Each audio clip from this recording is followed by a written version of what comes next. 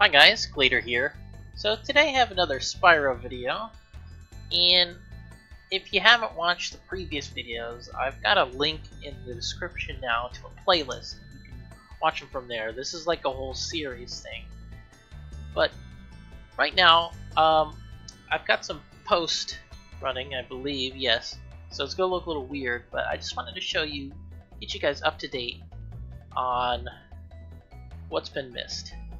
So, I spent a little bit of time working a bit on the shaders, and a bit of it was on some portals, and that ended up being a dead end. I tried to simplify it quite a bit and reduce the draw calls, but that went nowhere, which kind of sucked.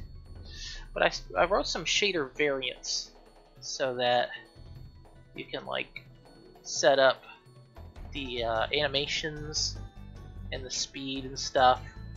Set this to 10. Yeah, so you can see, and so this is all still the same material as everything else, but the variants basically enable this feature. If we go into the code, you can see that there's an if-def here, you know, and then there's a toggle up here, and there's another new feature as well for the shader, and that is Emission Masks.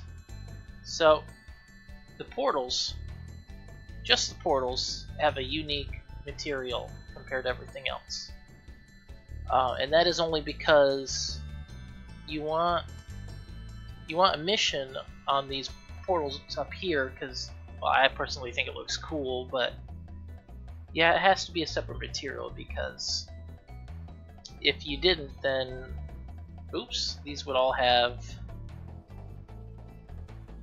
glow, as you can see, and that just doesn't look very good. So yeah, there's water reflections, which was done with alpha channel as roughness, which I think is pretty neat. Forgot to show you guys the other video, but also we've got reflections in the ocean. Kind of looks like ice, but you know, I kind of like it. It looks nice to me. And so yeah, we've got some portals are still not exact. I tried to spend some time figuring out how to do it. It really, there seems to be some sort of projection that isn't like a perspective camera. It might be orthographic. I'm not sure exactly what it is, but that's what they do that's what Insomniac did in Spyro. I just can't figure out how to replicate that, but it's close-ish. We got multiple portals over here, and they look okay.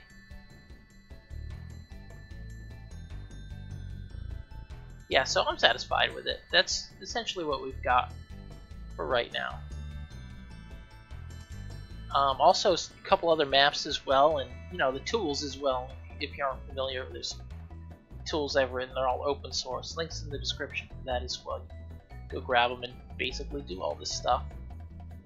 Oh, this one over here also has it. You know, nothing special, but there's a lot of levels where Emission can play a small role in bringing things a bit more lively, especially paired with bloom and stuff like that, or even potentially light baking. That's where things like this little shadow come from. That kind of works well with the vertex lighting, if I'm being honest. It does actually look nice. So yeah, that's it for today. Just a few shader variants, getting closer to publishing the second version of a few of these shaders. Once they're cleaned up and I've got everything a bit more efficient with some variants and stuff, then it'll be ready. So yeah, thanks for watching, guys. I'll try to have a new video out tomorrow. I don't really know what I'm going to work on, but yeah, maybe the text on the portals, that's something I've wanted to do, so maybe that. Alright, well, thanks for watching, guys.